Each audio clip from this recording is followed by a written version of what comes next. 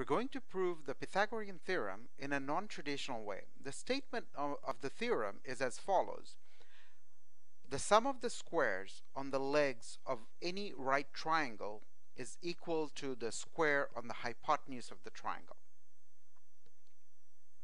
Let's go ahead and use the two arbitrary squares A, B, C, D and C, E, F, G to prove the Pythagorean theorem.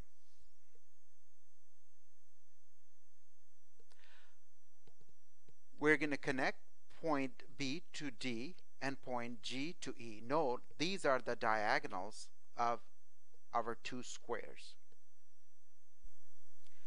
Now, we're going to connect point D to E and point B to G. Observe, triangle BCG is a right triangle and triangle DCE is also a right triangle. Moreover, triangle BCG and triangle DCE are congruent. The two legs are equal to the sides of the two squares, and of course angle BCG right here is 90 degrees and angle DCE right here is also 90 degrees. So we can prove by side angle side that triangle BCG and triangle DCE are congruent to each other. Let's say BC is B and CE is A and BG is equal to DE is equal to C. So the hypotenuses BG and DE are each equal to C, and the length of the larger square is small b and length of the smaller square is small a. We need to show the following: a square plus b square is equal to c square. That's our goal. Let's extend BG to meet DE at point H.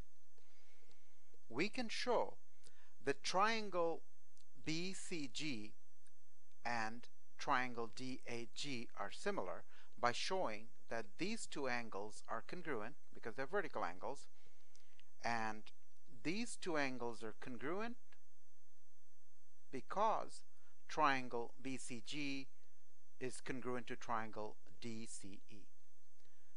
If triangle BCG and triangle DAG are similar, angle DAG must be right angle because this is 90 degrees.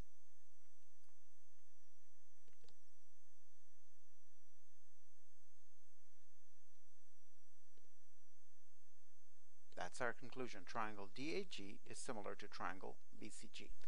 Let's shade triangle BGD gray and triangle BGE pink. The area of triangle BGD must be C times DH divided by 2 because area of any triangle is given by the product of the height and the base times half. Note, BG, we are considering BG as the base of triangle BGD, which is C units long. That was our assumption. And this is the base, and this is the height of triangle BGD.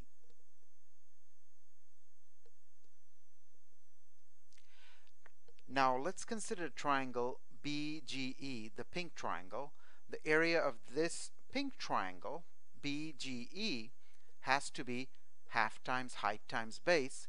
The base of the pink triangle BGE is still BG, which is C units long, and the height of triangle BGE is HE. Using the standard formula for the area of a triangle, which is half times height times base, we get the area of triangle BGE is C times HE divided by 2. Now, what we're going to do is we're going to combine the two areas. We are now trying to find the area of quadrilateral BDGE. We are combining the gray triangle, area of the gray triangle, and the area of the pink triangle to find the area of quadrilateral DBEG, this one.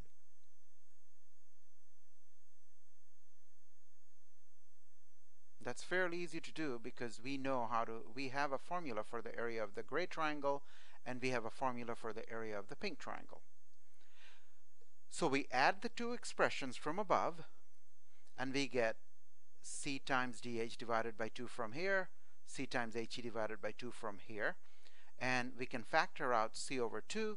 We are left with DH plus HE. Observe, DH plus HE is nothing but C, because DE and BG are both C units long. So instead of DH plus HE, we write C.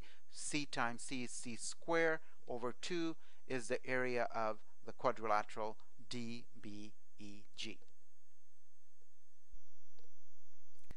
What we have here is a fact from the previous slide. We have established that the area of quadrilateral DBEG is C squared over 2.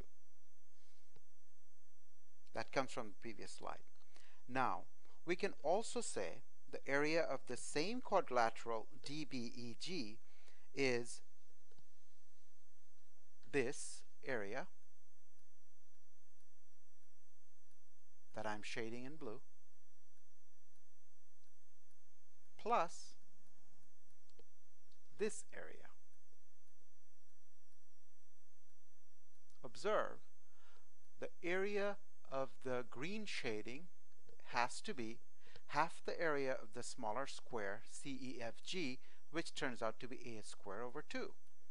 The blue shading is simply half the area of the larger square ABCD, which turns out to be B squared over 2. So now we have expressed the area of quadrilateral DBEG in two different ways. The first one is C squared over 2. The second expression is A squared over 2 plus B squared over 2. Now these two expressions must be the same because they represent the exact same area. Now we can say A squared over 2 plus B squared over 2 is equal to C squared over 2.